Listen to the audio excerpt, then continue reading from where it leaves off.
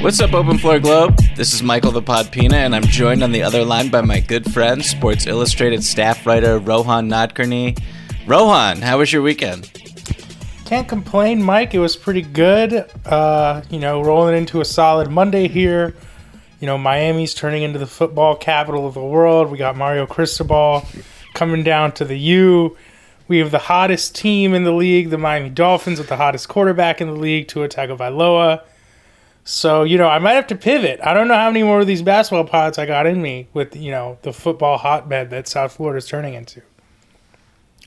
Yes, all of what you're saying is wonderful. The New England Patriots are in first place. Okay, so on today's show, we're going to open up the mailbag to answer a whole bunch of questions about a whole bunch of really interesting topics. But first, a quick reminder to keep those emails coming, openfloormail@gmail.com. That's openfloormail@gmail.com. Rohan, let's kick things off with an email from Jared. Did you hear the rumor? Yeah, go ahead. Did you hear the rumor that people who email into the email address you mentioned are getting extra presents this holiday season? Because I heard a rumor that a lot of people who've been emailing in have been getting extra presents, good fortune, etc. Good things have been happening in their lives. It's just interesting. It's interesting what you hear, The supply chain does not affect you if you email into Open Floor. Breaking news, everybody. Yeah, the loophole in the supply chain, yeah. That's the secret. The cheat code. Okay, so let's kick things off with an email from Jared. And this is an email that you, Rohan, have been begging to answer for weeks, so your answer better be tremendous. Jared writes, when Jrue Holiday was on the trading block, I felt like he was a player that could have helped almost any team win the championship. He can fit anywhere. Example, if he had joined the Mavs, Nuggets, Jazz, Hawks, or Sixers last season, they all might have won the title. Who is this year's Jrue Holiday? Fascinating question from Jared. I have a guy who I want to talk about, but I know that you do as well, Rohan, so I'll let you kick this off. Well, I have a couple people, Mike. Let me start here. This is someone who I've mentioned many, many, many times on this podcast, and maybe even used this exact introduction for him before. But, Mike, what if I told you there was a player out there with championship experience, averaging 19 points and 7 rebounds a game, shooting nearly 40% from three for almost the 4th or 5th season in a row now? Is that the type of player you may be interested in? My ears would perk up. What if I told you this player was also lengthy, could defend multiple positions, could succeed on or off the ball? Does that sound like someone who might fit in on a contender? Is he a good locker room guy? I think he's a pretty well-liked locker room guy. I think that his contract is expiring pretty soon. It's not a long-term commitment. So you have the option to run it back with him because he's a fairly young player. Some would say he's in the prime of his career. Or, you go all in for just a short period of time. I think that this is a player that most teams would be interested in. Who is it, Rohan? Well, that player is Harrison Barnes of the Sacramento Kings, a longtime favorite of the Open Floor podcast. I'm just curious when people are going to start really trying to turn the screws on the Kings here. Obviously, they've made a coaching change. Whatever their internal expectations are, who knows? They seem to be higher than the external expectations for them, but it's Barnes and then also Buddy Hield. Those are the two guys that I think contenders need to be targeting. Buddy Hield was obviously mentioned in a lot of trade rumors over the summer. A lot of people thought the Lakers were going to get him. They went for Russell Westbrook instead. We see how that has turned out. I don't think either of these guys are as good as Jrue Holiday or as big of difference makers as Jrue Holiday. Obviously, he's someone who I believe we had in our top 30, in the top 100. I mean, Jrue Holiday is a great player. But what I think we're seeing this season is there's just a little bit less concentration of power at the top this season. Now, granted, the Nets have been coming on strong. Milwaukee's looked incredible when their top 3 guys are healthy. It's not that there aren't favorites in the league, but I don't think you need a player as great as Jrue Holiday to significantly impact your title odds this season. Now, could you imagine if the Nuggets, I don't think that it's possible for them, but if they somehow had Harrison Barnes right now, obviously with MPJ out, I think that even the Mavs, if he goes back to Dallas, could use him. If the Clippers somehow swung a trade for him. You mentioned the Jazz as a team needing to make a move. I know he's not quite the perimeter stopper you think they need, but I think he does improve them a little bit on the wing, gives them some more lineup flexibility. I think he's exactly the kind of guy every contender could use in the playoffs. Because, as I mentioned, I mean, he's going to shoot threes. I mean, he could anchor some kind of second unit groups if you take your number one star out. Let him get you some offense in those few minutes when your star is resting in the playoffs. He can play off the ball. He's hitting threes. I know a lot of people's last memory of him is missing some threes in the 2016 finals. He's improved a lot as a shooter since then. Wait, that's their last memory? These people been in a coma? How many people were watching the Harrison Barnes-led Mavericks, or how many people are watching the current day Sacramento Kings? So I think that he can help a lot of teams. I mean, I 100% agree. I have a Harrison Barnes stat for you. There are 5 players in the NBA who are averaging more free throws per game than Harrison Barnes. Giannis, Jimmy Butler, DeMar DeRozan, James Harden, and Kevin Durant. Wow. So in addition to everything that you cited, his ability to get to the line this year at a career high rate is just humongous. And yeah, I mean, you laid out the case pretty wonderfully. He's shooting threes well. He added the step back earlier this season. He hasn't really been taking too many of those lately. I think that I wonder sometimes about the drag of being in a situation like the one he's in Sacramento, what that has on performance, even though he's a tip-top professional, and I'm not saying that it's negatively impacting him, but, the players around him, the lineups that he's in, players like him are only better when surrounded by better players. So you throw him on, you put him next to Jokic, I think that would be a terrific fit. You put him, the player who I would love to see traded, who I'm going to pivot to right now, is Jeremy Grant. Very similar to Harrison Barnes in a lot of ways. A little bit more of an independent shot creator. He's also getting the line quite a bit. He ranks 10th in the NBA in free throw attempts per game, tied with Bam Adebayo, actually. And we did a roundtable last week where we talked about trades that we want Western contenders to make. And I want the Jets to either acquire Harrison Barnes or Jeremy Grant. I just think that would vault them into a different level of just like a higher tier of versatility and adaptability, and just make them that much more dangerous in a postseason setting and less predictable too. And Jeremy Grant just fits along with Harrison Barnes. I think they're very similar players. They just fit everywhere. You could slide them into almost any rotation in any role. Jeremy Grant was that guy who was acquired by the Denver Nuggets a couple seasons ago. And he played great for them.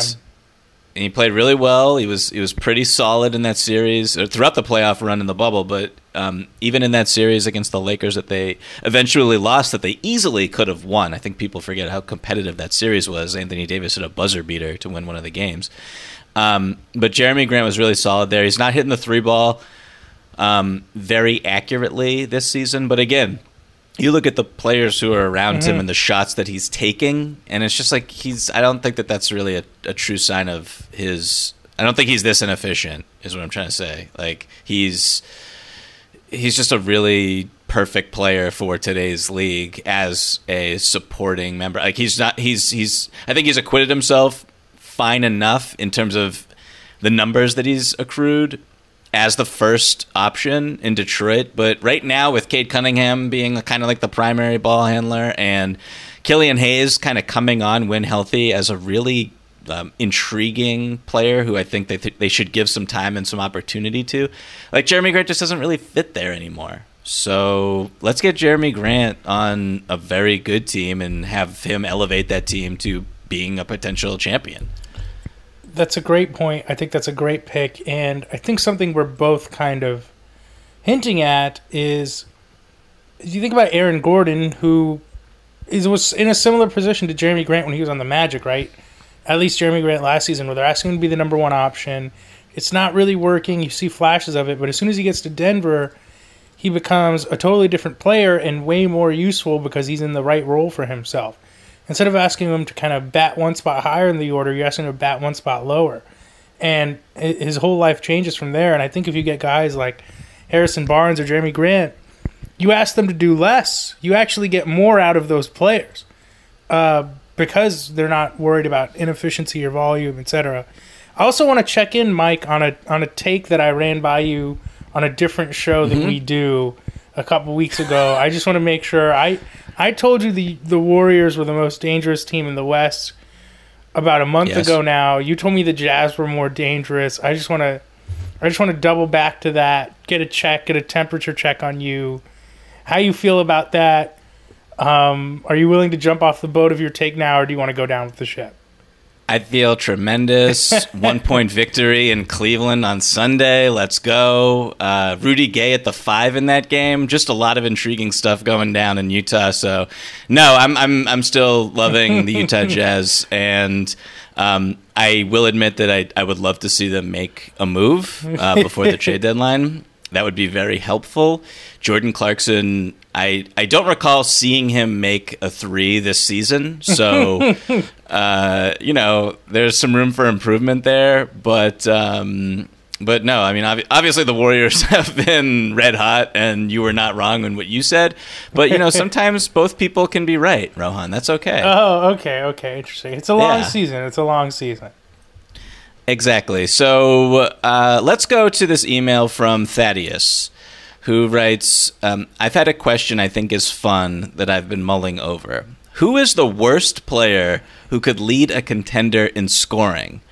This doesn't mean he's their best player, and I'll say my bar for contender is that you guys think they would avoid the play-in. So Thaddeus mentions... definition of contender. Yeah, very loose. My definition of contender is a team I think can win the championship. Agreed, yeah. That's what it is. So, but Thaddeus mentions, and granted, to Thaddeus' credit, there are a lot of teams like that this season. I mean, maybe any team in the top 6 can win the title, I don't know. But Thaddeus mentions DeMar DeRozan as a likely candidate here, the leading scorer for the Chicago Bulls. Chicago Bulls have been playing tremendous basketball. And I guess we can just... why wouldn't we call them a contender? I think the Bulls are a contender. It seems weird, but sure, just let's call them a contender. I think if we're looking, they've played well against good teams. Yeah. I think we have to at this point admit the Bulls are a contender. Yes, the Bulls are a contender. The Bulls are back. Yeah. So I think if we're looking at this season and these rosters, that's a fair enough thing to say about DeMar. Even though I love him, this is an extreme backhanded compliment. I think we could do worse than DeMar. I think we could do worse than DeMar. So I was looking through all the teams, and DeMar, it was tough to come up with someone who is quote unquote worse than DeMar, but I found another player who technically isn't leading his team in scoring right now, but could conceivably do so before the season is over. Mm-hmm. He plays for a contender.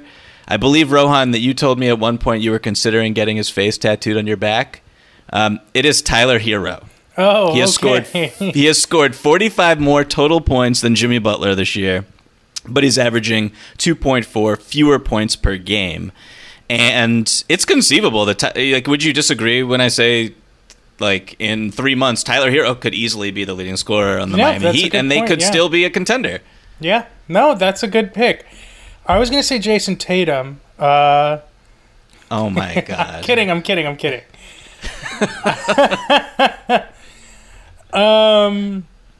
This is a tricky one because it's not a worst team. It's who's the worst player? He's not going to lead the team in scoring, but does it have to be their own team, right? You know what I mean? Could Nikola Vucevic, could Vuce be the leading scorer on a quote-unquote team that was in the top 6 in either conference? Well, he could, for sure, but contender, I don't see... Vuce right now, we just talked about the Bulls for 2 seconds, and he's not their leading scorer. I know, but I just took this question, I guess, a little bit more theoretical in terms of, all the players in the league, if they were the number 1 scoring option... Could they finish in the top 6? So right. So I'm ending up on guys like Vooch, Tobias Harris.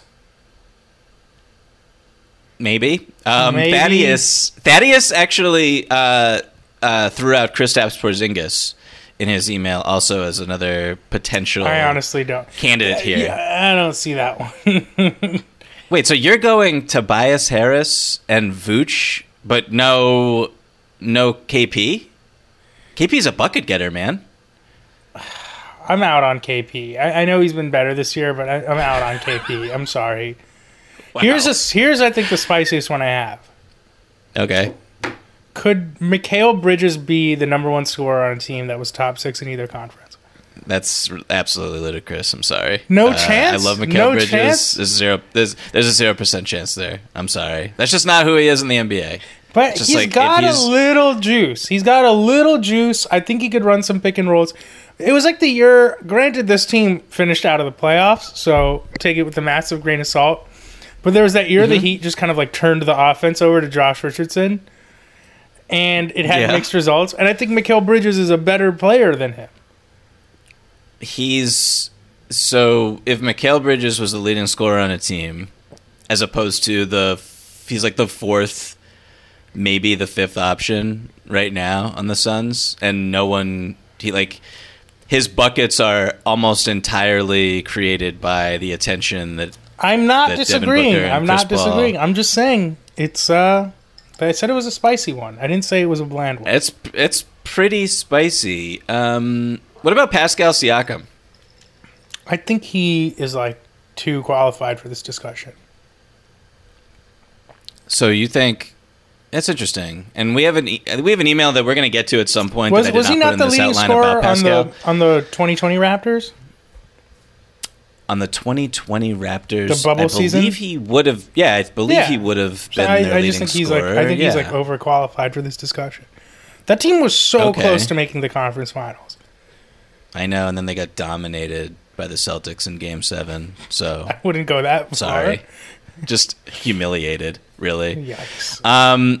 Interesting enough, OG Anunoby is actually Toronto's leading scorer this season, Okay. not Pascal, who is third Well, behind Pascal Fred has VanVleet not and OG played Anunoby. that too much. So Van Vliet's another No. interesting answer to this question. He is, and I mean the fact that, like, again, like, I don't think that if he were a leading scorer on a team, I just don't think that team would be very good, and we're kind of seeing that right now with Toronto. Toronto is not very good, and he is. I think Fred VanVleet is probably their best player this season, if not obviously their best player. So it's a really interesting question, and you can get very theoretical with it, as you were saying. Let's go to this question, though, this email from Christine. And this is not theoretical. This is just explicit, and I love this question. Okay, all right. Christine writes... Parental advisory recommended, I guess. Yes. Earmuffs. Steph Curry has obviously been balling again this season, but how many of these awards do you see him getting? This was a good question. MVP, All-Star MVP, Scoring Champion, Finals MVP. I'm setting the over-under at 2.5 That's for these such 5 a good question. quote awards. So, okay, Rohan. So I know where I'm going here, but I want to throw it to you first to kind of pick your brain, because this is a fascinating one. List them all out again for me. It's MVP, Finals MVP, Finals MVP, Scoring Champion, All-Star MVP, and then him just making the All-Star team, which is definitely going to be one of them. This was a really good question. And she set the over-under beautifully. Because there's 2 that I'm confident in. There's 2. Okay, so All-Star is, I thought of even erasing it from the exercise. Space, yeah. We should have put, but All-NBA was also All-Star is a shoe-in. I think he's going to win the scoring title. Okay. So that's 2. The problem with So what is All-Star the Game third MVP is that it's like it could be anyone. It doesn't. It's not gonna go to didn't Paul George win it that one year? Like, it could just go to anyone who has a hot night on the night when no one cares. Sure. I guess you got to ask yourself, who should care? Because that's usually who kind of wins. Like I remember when Westbrook I think won. Steph's too old to care. Okay, interesting. So really, so we're giving all stars. We know all stars in there. I'm trying to see right now if he's ever been. I don't think he's ever been an all-star MVP. Steph in his career, he's not been a Finals MVP in his career. He has been a scoring champion twice in his career, and right now I believe he's third in scoring behind KD and Giannis, if I'm not mistaken. So that's on the table as well. Yeah. And then there's MVP. So okay, let's talk about MVP for a second. MVP's the most interesting one on this thing because that's been a great race already, and Giannis is making a push now. I think Giannis is going to win MVP. I don't think he's going to win. Okay. I think he's maybe already missed too much time. What are you talking about? I think him. Let me take that back. He hasn't missed too much time. I think the Bucks' slow start has already maybe knocked him out. My counter to that is that the Bucks' slow start is proof and indicative of his value to the team. Yes, but that's just never how these votes go. It just never is. If they cannot finish 7 games behind Golden State and he's going to win. I don't think that's going to happen. So when Giannis won MVP, the on-off point differential, the net on-off point differential, his first year was 8.8 points per 100 possessions. And basically this is just the difference between when he's on versus when he's off, and you just add those two figures together and you get... The second year was 12.7. These are like massive numbers, very impressive numbers. With Jokic was at like 39.4 at one point this year, which was really it was insane. High this year. Yeah. Right now for Giannis, 8.8 first MVP, 12.7 second MVP. Right now it's 23.7, and when he's on the floor, they're plus 13.6, which is just, I don't even know what to say about it. And the thing that separates, real quick about Giannis, the thing that always separates him in these conversations where you're like, okay, so offensively we're kind of splitting hairs here in terms of his impact and his efficiency, and we're splitting hairs between him and Steph and KD and blah blah blah, and then you're just like, okay, defense, what's going on there? And it's just like, okay, well, this guy is maybe the second or third or first best defender in the world, so tell me his on-off differential one more time. 23.7 points per 100 possessions. He's beating Steph, who's at 16.8, according to Cleaning the Glass. I'm not saying he doesn't have a case. I just think that it's not... as we all know, it doesn't just come down to who has the best case. Like, it's always a weird mix of case, numbers, narrative, etc. And team record is also a factor. And I just think that if the Warriors are like the number one seed and we're the number one seed the entire season, I think Steph's going to win. So I'm going to go over. I'm going to go over for the question. Okay, so which ones are you're saying all-star, you're saying scoring champion, and you're saying MVP are the three that put you over the top? Yes. Okay, so I think I'm also going over. I think, man, this is so hard. This is Christine.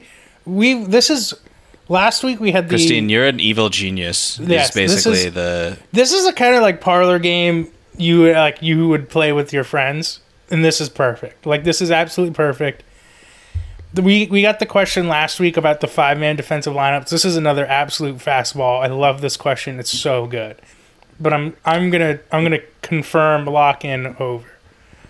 Okay, so I think All-Star MVP, I can always see Steph winning because if he wants to win, like, it's always on the table for him because no one's going to guard him. And he's just... Remember last year when him and Dame were just shooting those logo threes, and it was, like, the most thrilling thing you've ever seen. And then there's NBA writers complaining, like, no one's trying hard enough in this game.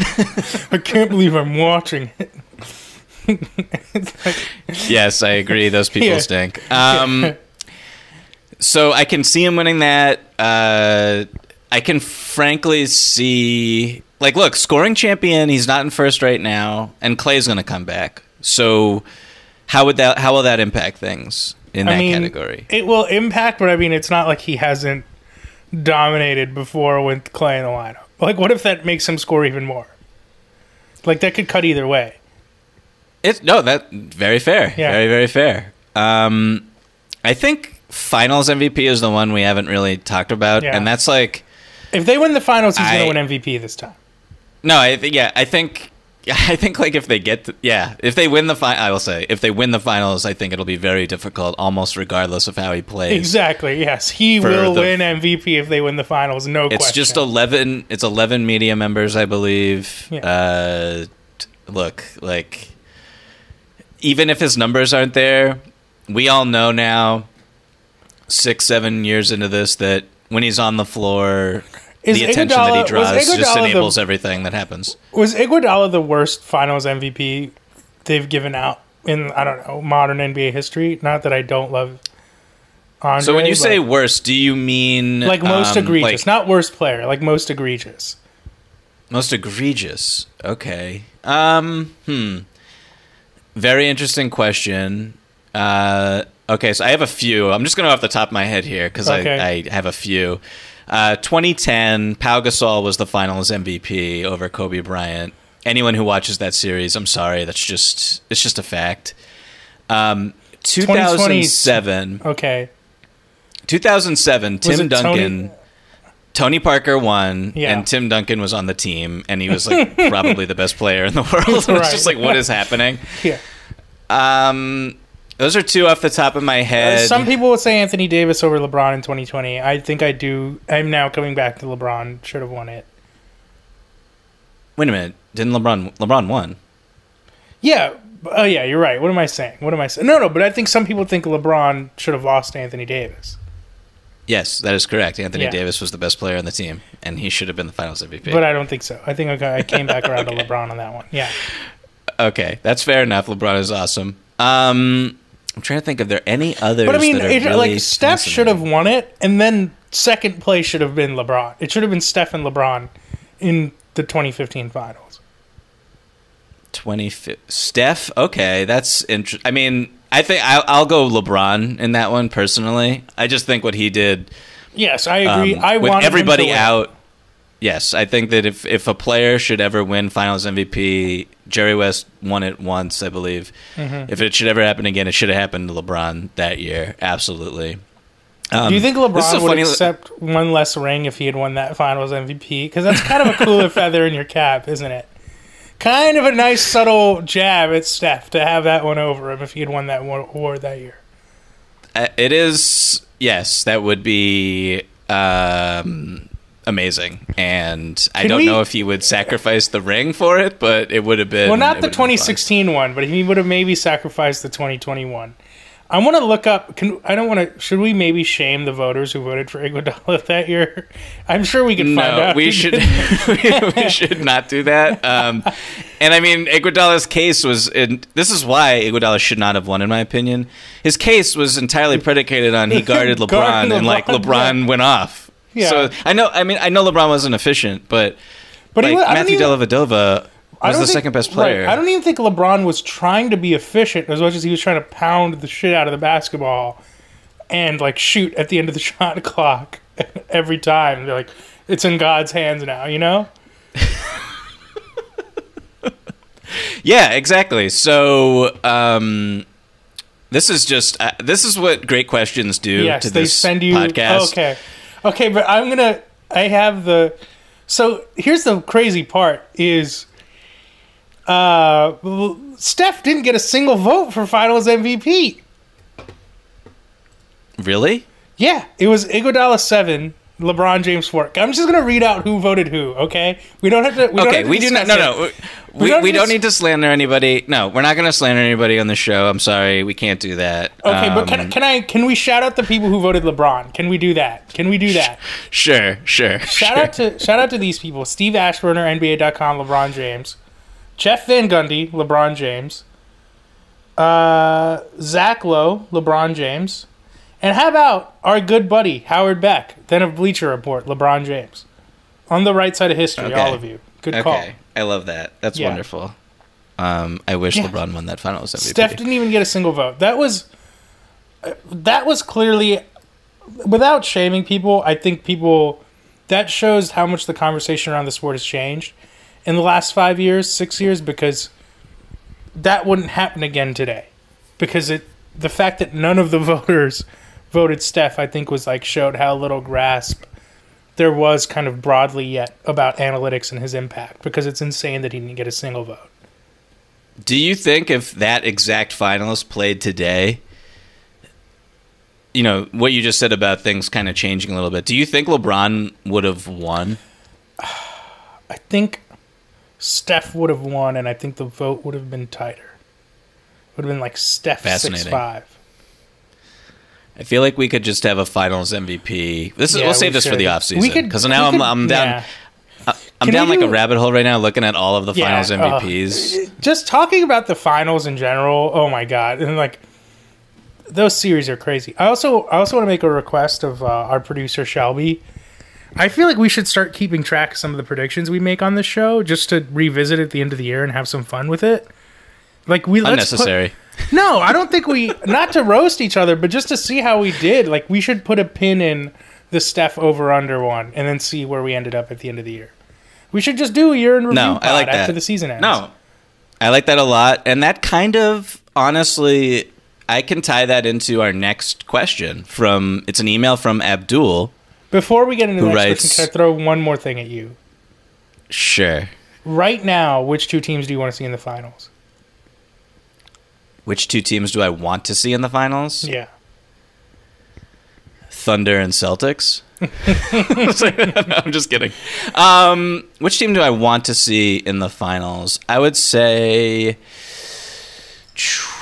I want to see Kawhi Leonard come back, and I want the Clippers to look right. I want the Clippers to make the finals in the West, and I think that would be a lot of fun. And the Western Conference playoffs would be totally bonkers if he came back and looked right. If not him, I do have a soft spot for the Utah Jazz. I would love to see them break through, and maybe it doesn't necessarily have to be. Can you pick a final appearance? Series, Mike? Can you pick a final series, Mike? Just two teams. You listed 4 teams already. Just give me 2 teams. Clippers and Hawks. Let's go Clippers and Hawks. That's the finals I want right now, today, on December 6th. Okay. Terrible pick. Do you have an answer to that question? Yeah, do you have an answer? Yeah, man. Warriors, Bucks. Warriors, Bucks. Okay, that would be cool, I guess. I want to see the old dynasty try to knock off one that's emerging. I want to see teams headlined by 2 stars on opposite poles of the star spectrum, where you have Steph and Giannis who play completely different games. It would just be incredible. It would be incredible. It would be great. I agree. Okay, so Abdul has been sitting on his hands, patiently waiting for me to read his email. Abdul writes, "Hey guys, long-time listener here. Open Floor was actually the first podcast I ever listened to back in 2015. Seeing it thrive through the years and grow just as I've grown has been awesome. Let's talk about the real most improved player who won't get any national attention because of counting stats, I guess. It's John Collins. I understand that national people don't watch the Hawks, and the national people who do watch the Hawks only do it to see how many free throws Trey gets. But someone has to know this. John Collins is the story of this Hawks season. He's so unbelievably good. I walked out of a game last week where he only had 11 points and Trey had 30, but Collins was by far the best player on the floor from buzzer to buzzer.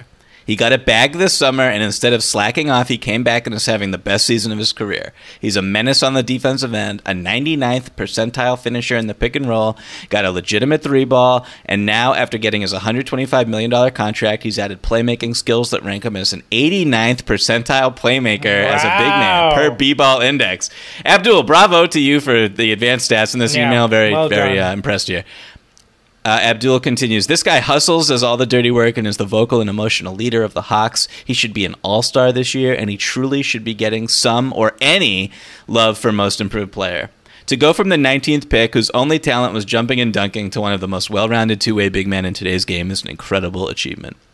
So, my question here off of this email, which was very wonderfully researched and impressive by Abdul, is, and I want to say real quick, I think this ties back to what you were saying earlier, Rohan, about going back to our preseason predictions. And one of the interesting ones that I was looking at when we did our roundtable for SI.com was most improved player, because I want to say who actually leapt forward and who didn't. So we'll get into that in a second. But just let's quickly just answer Abdul's point blank question here. Is John Collins the most improved player in the league right now for you, Rohan? Well, first of all, Abdul, love the passion. Thank you for taking shots at the national guys like Mike and I. We need people keeping us humble. I don't think he's the most improved player, but that's not because I don't think he's been great. I've always been high on John Collins. It was insane to me that there was like a stretch at the beginning of last season when people were like, is Atlanta going to trade this guy? They might not re-sign him long term, etc. That never really made sense to me. I thought we saw, maybe not as consistent. I mean, obviously it's different in the regular season, but I thought we saw the idealized version of John Collins during the playoffs. And I don't know that he's been so much better than that guy. So I guess what I'm saying is I had such a high floor, high opinion of John Collins that I'm not looking at it as a guy who's taken a leap. I'm looking at it as this is an extension of the guy we saw in the postseason, just kind of continuing to thrive, continue to be at that level.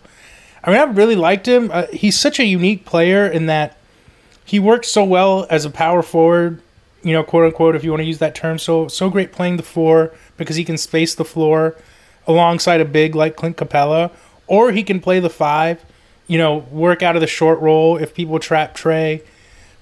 He can be a vertical threat. He can be a spacing threat. Versatile defender. I thought we saw all of that in the postseason. So I don't think, I hope I'm not sleeping on John Collins. I don't want to take away from the strides that he's made, but I've seen this as more of like a extension than kind of that classic leap season where I don't want to sound like a homer, but can you really say, if you want to chart, improvement season to season, it's hard to argue that like there have been players more improved than say Tyler Hero or Miles Bridges who've kind of taken these really big leaps in multiple areas of their game, whereas I think John Collins like found this success in the postseason and is like building off of that. Right. I think John Collins is awesome. He's one of my favorite players to watch. He dunked so hard on Cody Martin last night that Caleb Martin started to shiver. He's fourth in, so 538 has this catch-all Raptor stat, and their Raptor wins above replacement metric has him fourth right now. And the three players above him are Giannis, Steph, and Jokic. So obviously he's doing something right in the eyes of people who are watching the Hawks play. The on-off numbers are ridiculous. He's hitting 48% of his above-the-break threes. He's doing all the stuff that Abdul, you mentioned, Rohan, that you mentioned, all the little stuff. But in terms of like the whole league and who's the most improved, I can't say that John Collins is in that tier, really. Which is a testament to how good he's been in his career. He's just a really good player. I think the more fascinating way to look at this and frame this is John Collins an all-star? Yes, that is the question. That's what we're going to have to talk about as we get closer to February or closer to when all-star teams are announced, and I think there will be a case. And before the season, I remember I think I told this story on the pod before, but when I was down in Atlanta doing my story for SI, I asked, almost everybody that I talked to, or everybody that I talked to, is there a second all-star on this team? And behind Trey, who is the second all-star? And everyone was just like, Kevin Huerter. Everybody was like, hey, we just have like a bunch of potential candidates, and DeAndre Hunter looks good, Cam Reddish looks good, Clint Capella's great, John Collins is awesome. No one would pin down exactly one player, and when I asked John Collins the question, he just said, it's got to be me. And I was like, you are you're an absolute icon. I love you. There was a great, so he's great. Yeah, he's great. I just want to shout out, because it's funny that we're talking about John Collins. I think I saw this morning or last night with Sam Esfandiari, who hosts the Light Years podcast, the Warriors podcast, tweeted this play out.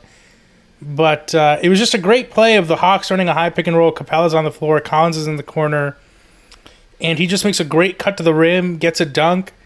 And you talk about little things. I mean, that's the thing, that the cut, it might show up in an advanced stat, doesn't show up in the box score, doesn't show up in terms of how much pressure he puts on a defense, etc.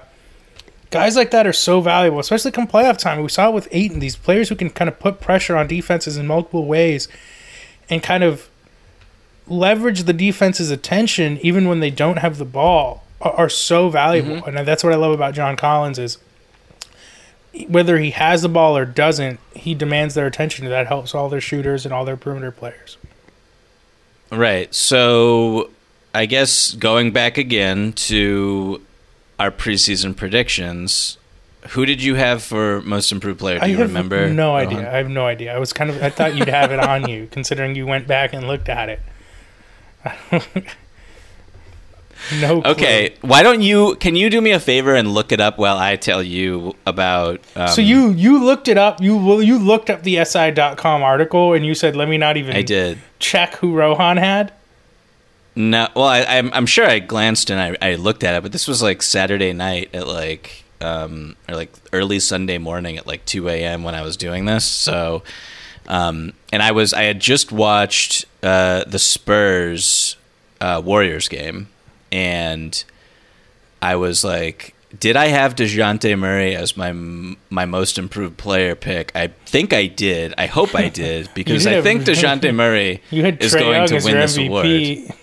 We don't need to talk about that, okay? I picked Jokic, which was a brilliant stroke of genius. Okay, so getting back to most improved player. I had DeJounte Murray. I think DeJounte Murray is the most improved player in the league. And I think that this award is so funny just because, we debated all the time, like, how much should context matter? How much should experience and age matter? The Spurs lost DeMar DeRozan. We're seeing now how impactful DeMar DeRozan is on an offense. And I knew coming into the season that DeJounte would be their primary ball handler. And he's, in some ways, he hasn't really improved his efficiency, but a lot of the numbers are up in a big way. Without turnovers going up, by the way, which is really impressive. And, I mean, he's averaging 19, 9, and 9. It's just that's such something that you don't see, giving all defensive level defense. So he's my pick. He was my pick then. He's my pick now. Miles Bridges, you mentioned, has looked great, even though his three-point shooting's fallen off a little bit. He's probably the clubhouse favorite to win this award, I would say. And I wanted to shout out one other player.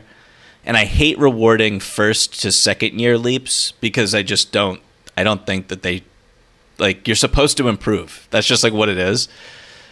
So I don't like doing that. But Tyrese Maxey is making the type of leap that's just what is even happening? So he's the rare case. And a few years ago, Devontae Graham was in this category for me, where it was just what is even going on? Yeah.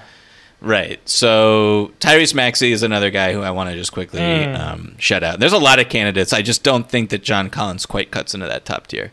Can I tell you who I picked? Because it's pretty embarrassing. Please it's not do. Embarrassing. I'm glad I picked this player, and I still have high hopes. Wait, can I guess? I promise I have not looked it up. Can I guess? Yeah. Was it Jordan Poole? No, which would have been a sick pick. I'll give you two more guesses. Was it? I have no other guesses for you. I picked Jaren Jackson Jr., which I think is an inspired pick.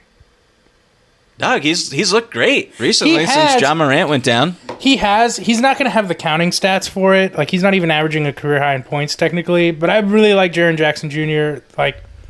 If they'd kept up their team success and he really balls out as long as John Morant's out, maybe he can sneak into the conversation. I don't know that Memphis, outside of Ja, is ever going to get the national attention. He needs to win the award, but I love JJJ, man. And I'm glad he's at least been healthy enough to play this year. Trip. Yeah, he's fantastic. He's looked really good. Memphis is like the most dominant team in NBA history since John Moran went down, which is pretty interesting. Mike, do you watch... do you like watching Inside the NBA, like after the TNT games? I genuinely do. Yes. Actually, well, you know what? Let me say it kind of sometimes depends on what else is going on. Mm-hmm. Like what the game was, how close the game was. Mm-hmm. I guess I'll say I still love hearing that crew's opinions on things that are like big newsworthy items. Mm-hmm. If that makes any sense. So I do watch it still, yes. No, I love the show. I absolutely love it. I love staying up late and watching it. For some reason, this just popped into my mind, but were you watching the other night when they were doing EJ's Nito Stat of the Night, the best segment on television, and like worth staying up till 1:15 on the East Coast for, and they were handing out like scarves from the Harry Potter houses, and like as usual, Shaq ruined the segment by like taking all the scarves for himself. But they said EJ's like, all right, this next house is Hufflepuff, and Barkley's like, Kenny, we know that's you. And like people on the set are laughing. You can hear people behind the camera laughing. God, that show's incredible. That's just a good show, man. It's so good. Is this leading anywhere? Or no, nothing. I don't know why it popped into my head, but Inside the NBA, man. It's people.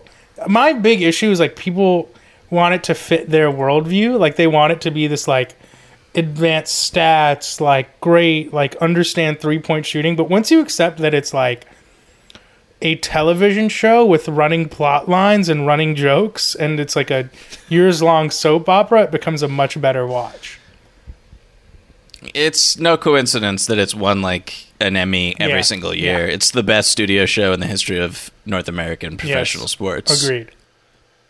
Okay, so I'm going to pivot. The only way I could follow that up, honestly, is with this week's segment of the Rip City Royston Report. And when did it become the Rip City Royston Report? I thought it was just the Rip City Report. No, Shelby Royston, our producer, loves alliteration, and he wanted to throw in Royston, and so that's going to be the new name going forward. And honestly, this week's segment we're not even like trying to force this year because the Portland Trailblazers are in the news. And so Shelby, are you with us right now? Okay, perfect. So I wanted to touch on a recent article published in The Athletic that reported that Damian Lillard is interested in playing with Ben Simmons.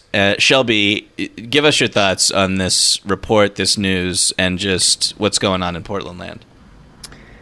I mean, I, of course, know he was interested, but now that he's saying it publicly, that's pretty big. I mean, he's kind of obviously not happy with how things are going this season. Play has been down, but, he's obviously wanting another playmaker in there. I guess we could say. Are you a Ben Simmons guy, Shelby? Would you rather have Lou Dort? I would rather have Lou Dort, but we can't have everything.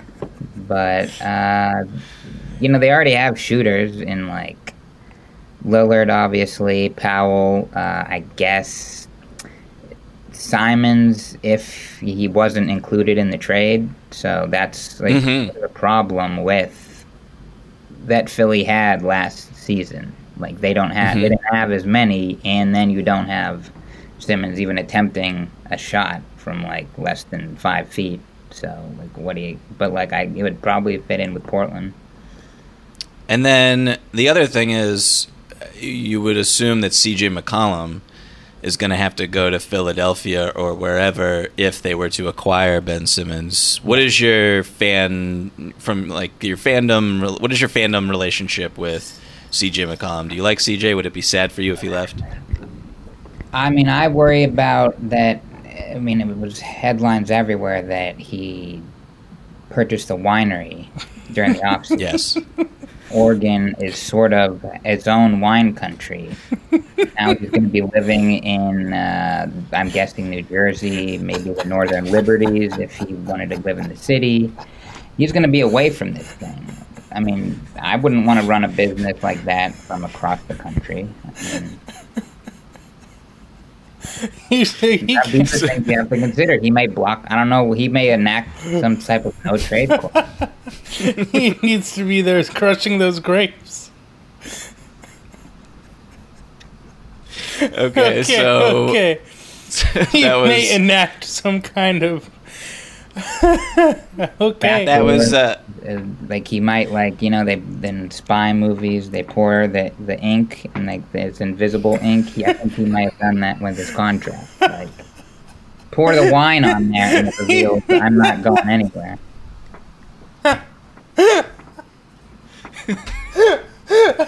You cannot. Okay. Okay. What an incredible loophole that you could include in a contract. We put invisible ink on the back.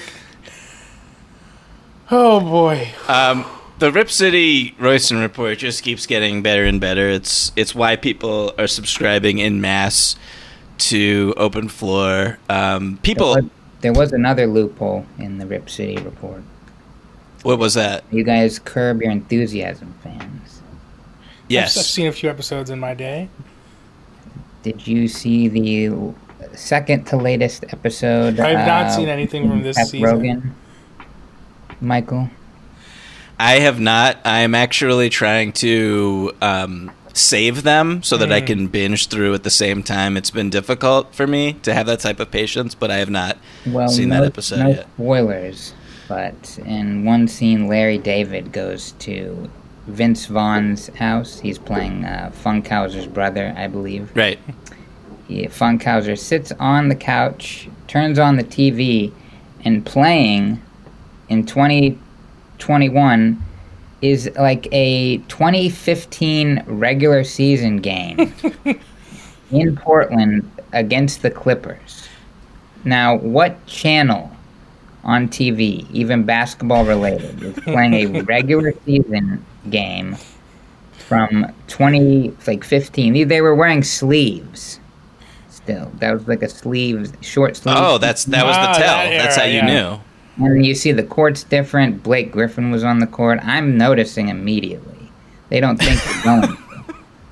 They think I'm going to be locked in on this whole, like, this argument about Perrier and San Pellegrino that Vince and Larry are having, but I'm locked into the TV. I just want to know, you couldn't have gotten like some generic footage. Why was it? What was the choice to pick a game from 7 years ago or so? What was the license? This is a truly fascinating question. We got to get to the bottom of this. Frankly, it's now my life's work to figure out how this happened. Mike and I do know that NBA TV co-byline. Yeah. I mean, this should be a narrative podcast spin-off for us, where we just try to figure out the answer to this question. It's 1.5 episodes long. It was just one phone call to HBO, and we figured it out. Yes, and then we were all fired. Yeah. Okay, so let's close today's show on the topic of Ben Simmons. We got a bunch of, for some reason, honestly, I don't know why, but this week we got a ton of emails about Ben Simmons and possible trade ideas, and we've obviously hit this topic very hard over the past few months, but I wanted to just, let our emailers be heard. And so we're going to do just a quick thumbs up, thumbs down. I'm going to read a few trade ideas, abbreviated emails. And Rohan, I just want you to give me a quick thumbs up, thumbs down. Nothing crazy with your deep analysis. Our first one comes from Kareem. A little bit of an insult. Okay.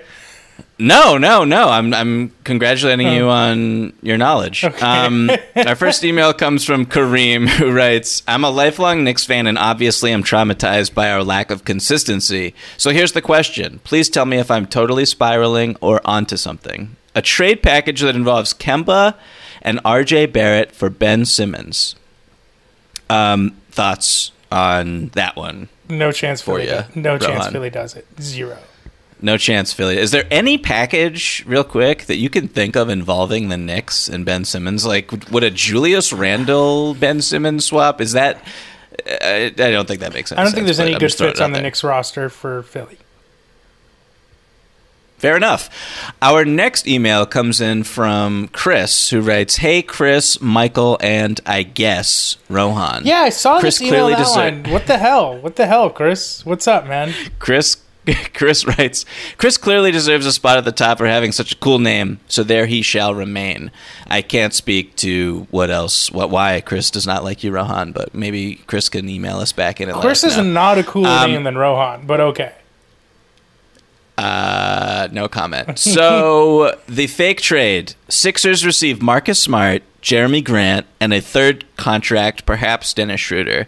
The Pistons receive 2 first-round picks, some combination of Boston's non-Rob Williams young guys, and Danny Green's contract. Boston receives Ben Simmons.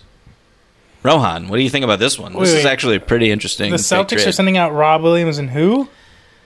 No. The Celtics are sending out... Keep up. Come on. What are you doing? The Celtics are sending out some combination of non-Rob Williams young guys, Marcus Smart, a third contract, perhaps Dennis Schroeder, and, in this 3-team configuration hypothetical, there are 2 first-round picks. I do not know where those are coming from, if they're coming from Philly or from Boston to Detroit, but I assume since Boston is receiving Ben Simmons that they would probably be giving up at least one of those first round picks. So what's your reaction here to this one? No. Who is the just a no? Who are the Sixers getting? Peyton Pritchard? Like Romeo Langford? The Sixers are receiving Marcus Smart, Jeremy Grant, and a third contract. This is the first time you said Jeremy Grant's name in this trade. That name is not true. That name did not come up at any other point during this question. I don't know. Are you online sports betting while we're recording this podcast? I don't know but I don't think that one seems a little too complicated. Too rich for my blood. I don't like it. Okay, good enough. Our last email comes in from Michael, who writes, "Time to rev up the Ben Simmons trade rumors. There is an obvious one that hasn't been mentioned. Ben Simmons for Gordon Hayward. Simmons is 6 years younger and fits into the Hornets' timeline, and Hayward fits into the Sixers' title aspirations. Who says no?" Quickly, before you answer this, Rohan, I mentioned this possibility multiple times on the show before the season began in a slightly different iteration where I had Miles Bridges going to Philadelphia with Hayward, and obviously that isn't happening now. So I want to thank Michael for bringing it up, and what are your thoughts on it? I like this one. It's interesting. I think Philly would want to get one more piece, squeeze the Hornets for one more piece there. Yeah, yes, I like that trade. They definitely would. I like that trade. I think that because of the age difference alone, Charlotte has to give up a first or maybe like Jalen McDaniels. I don't know, but it's not a straight up swap situation. But that's an interesting one. So it is interesting. So that does it for today's show. Thank you so much to you, Rohan. Thank you so much to our listeners for sending in, except Chris, all these wonderful emails, especially Chris. Everyone, please keep them coming in to openfloormail@gmail.com. That's openfloormail@gmail.com. Everybody, please stay safe. Everybody, please continue to enjoy the NBA season.